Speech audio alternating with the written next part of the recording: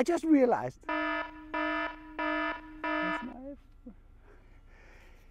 Maybe you noticed that car over there.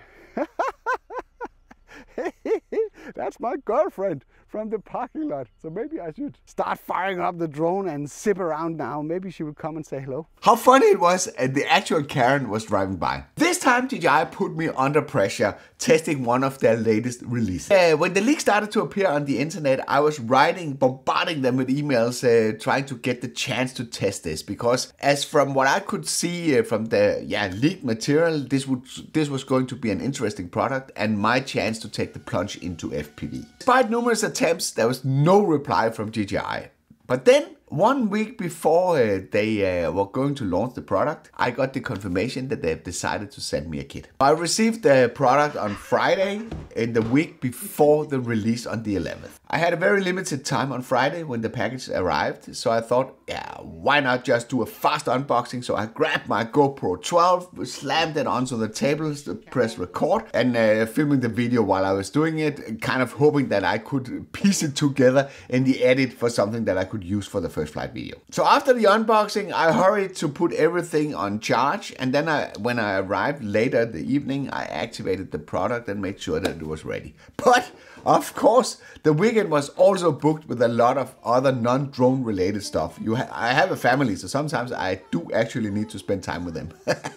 Just to be clear, I love my family. So Monday, this was the big date where everything had to go down. Sort of my planning said, okay, I need to go to the parking lot. I need to film everything that I need to film around the drone, and then spend the next couple of days on and off all the other tasks that I have to try and run my own business, to edit the videos so it was ready for the 11th for the release date. Right now I'm pretty busy getting the mini drone club up and running.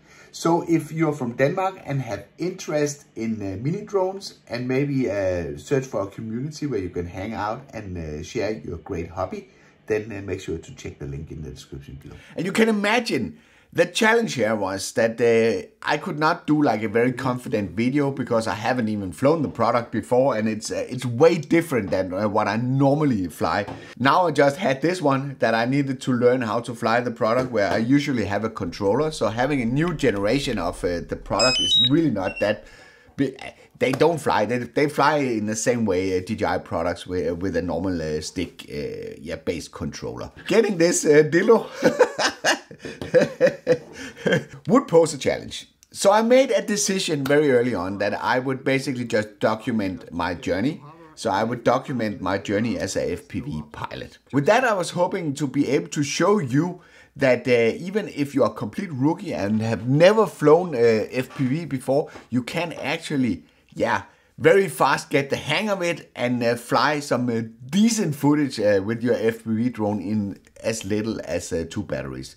Maybe some of you would take 3 or 5 batteries to get there. Some of you will do it right away. Just to show you that it's not as frightening as at least I thought in the beginning it would be. And I must say that it's a little bit scary because this is the only thing that I have to control the Avata to as it is right now. It's a very safe and secure process. The only thing you need to make sure of is that you choose an area with a wide open space, so you don't need to fight any obstacles while you're doing this, as the Avata doesn't have any sensors in the front that will prevent it from colliding with anything. So if you slam it into your head, it will not stop. I'm just saying.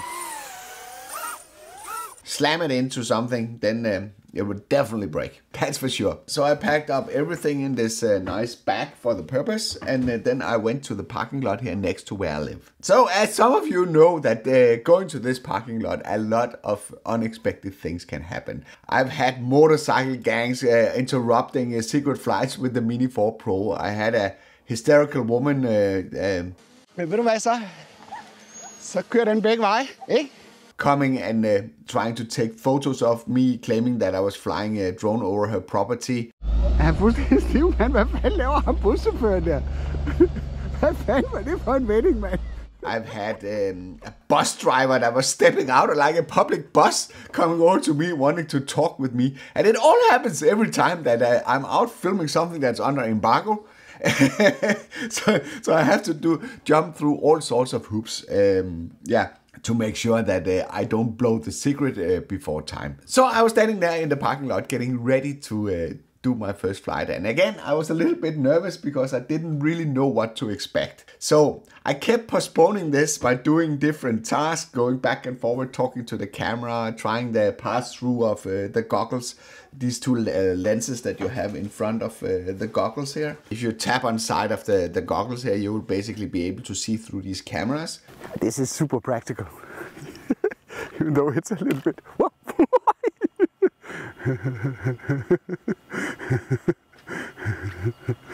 So I was walking a little bit around, testing that to see, to gain courage. And then I saw this garbage truck. It was driving by me, okay, and I didn't really think more about that. And then it was coming back, and then it was stopping at some point, and I could see the guys were coming out of the garbage truck. There is a slight chance that they will basically come over to me. In anticipation of being approached, I decided to pack down everything that was related to the Avata and then pull out the Mini 4 Pro as a decoy. And I was absolutely right, because one of the guys decided to go and talk to me. And because he's speaking Danish, let me just translate this for you. He says, "This looks so exciting. I need to go and ask what you guys are doing." I don't know how he got to that conclusion that we were multiple people. I'm saying it's only me just standing here talking to my camera. Okay, he says, I was just wondering. It's actually crazy that people are so curious that they can make themselves go over to a complete stranger on a parking lot asking them what they're doing. I would never do that. Would you? That's fine. I was just happy that I was able to foresee that this was going to happen. So I could preserve the secret around the Avata too. Determining this is not going to be a hostile confrontation, I decided to put up my friendly face and explain to him what it is that I was doing, that I was standing in the middle of the parking lot recording videos around drones. Then he's asking, what's that? Then I'm telling him this is a drone. So then I decided to give him a demo just to show him what it's all about. I use every opportunity that I get to promote our great hobby. So I'm unpacking the Mini 4 Pro and telling him the procedure of firing up the drone. Telling him that I have a remote that I'm using to control the drone with a built-in screen. Then you continue the small talk a little bit. And it helps a lot with the demonstration if you remember to turn on the drone. Then I'm trying to explain the simplicity in the setup, that you don't need to do much to get it airborne. Then I'm getting the question that I get the most. How far away can it fly? And my standard answer to this is that it can easily fly the distance that you can see, which is the sort of the rule in most countries, that you are not allowed to fly with beyond visual line of sight. But of course I gave him a number of 2-3 kilometers. Just to give him an idea of how far the drone can actually fly and how great the technology is. Then I'm letting him look at the screen, and he's making fun that his colleague is not doing anything, so now we have documentation of that. And I'm showing him like a manual point of interest and stuff like that. I'm flying around, filming a little bit here and there. Then he's asking, is it difficult to fly? And I reply, you want to try? But he says he's very, very bad at remotes, and he didn't realize how easy it is to fly a Mini 4 Pro. And I would have absolutely no issues with him testing it out. I've just positioned the drone in a safe altitude so it wouldn't collide with any trees, and then he could basically try it out. He cannot fly towards the castle because they have made some stupid things here in Denmark where you're not allowed to go closer than 1 kilometer to the castle. But again, I'm trying to convince him that flying these drones are really, really super easy. That you can just fly around, you can zip around on full speed, and when you let go of the sticks, it basically stops. And convince him that this is basically just a flying camera, opposed to the Avata.